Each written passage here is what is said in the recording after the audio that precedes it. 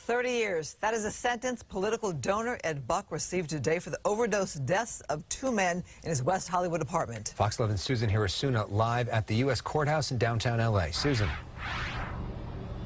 Yeah, and this was not an easy victory for the victims' families. In fact, it took 2 deaths and the near death of the third man before Ed Buck was brought to justice.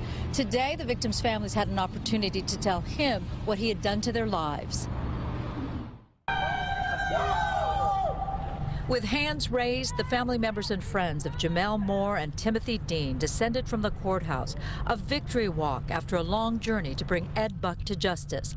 The judge sentenced Buck to 30 years in prison for his crimes, including the distribution of meth that led to the deaths of Moore and Dean. This has been almost 5 years since 2017 when we couldn't get Jackie Lacey to file any charges, and no one wanted to touch this.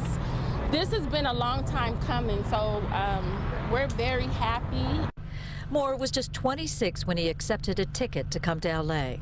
Say goodbye to him in the morning, and the next thing you know, that same night, they called me and told me he was dead. So if it wasn't for Ed Buck sending him a ticket, he never would have went. The sister of 55-year-old Timothy Dean wanted a heavier sentence for Buck, life, and was not impressed with Buck's apology to his victims.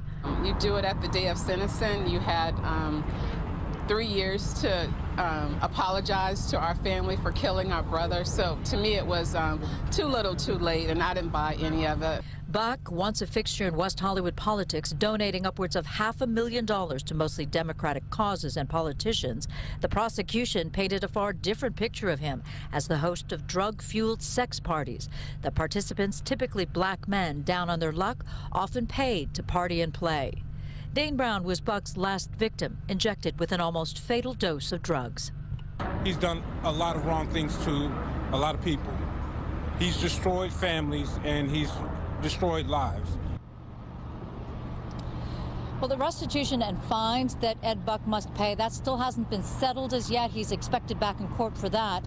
But the victims' families were not talking about that money. They were talking about the money that he donated to political leaders and said, you should give it back. That is dirty money. Give it to some worthy cause. In Los Angeles, Susan Hirasuna, Fox 11 News.